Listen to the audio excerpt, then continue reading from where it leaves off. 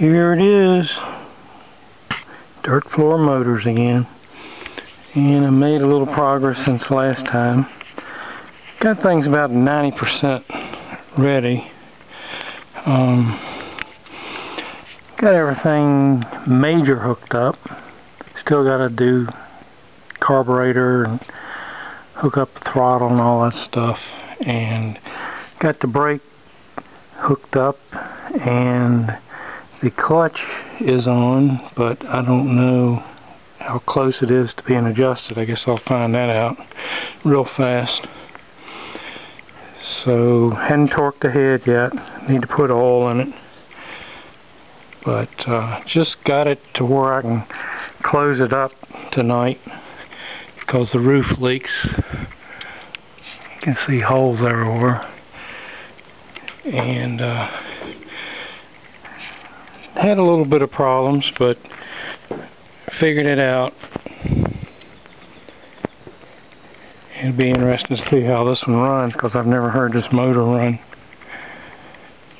I made a few improvements over the last thing. I took a old ignition cable, a battery cable off of a Model T frame, and I'm using that as a ground to bring the ground up from the battery to the bell housing, and that seems to make starters turn over better, especially with the 6 volt. But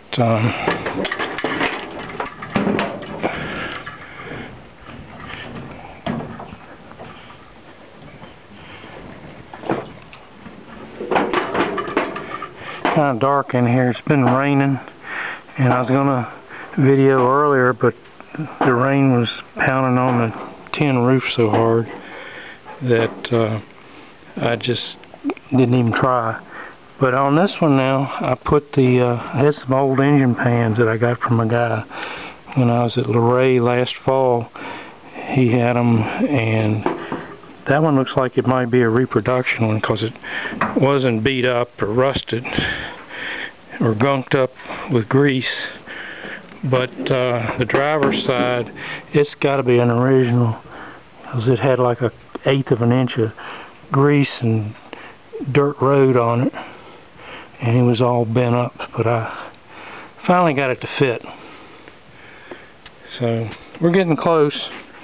It won't be too long before we have a first start of that motor, and I'll be glad to be done with it, to tell you the truth.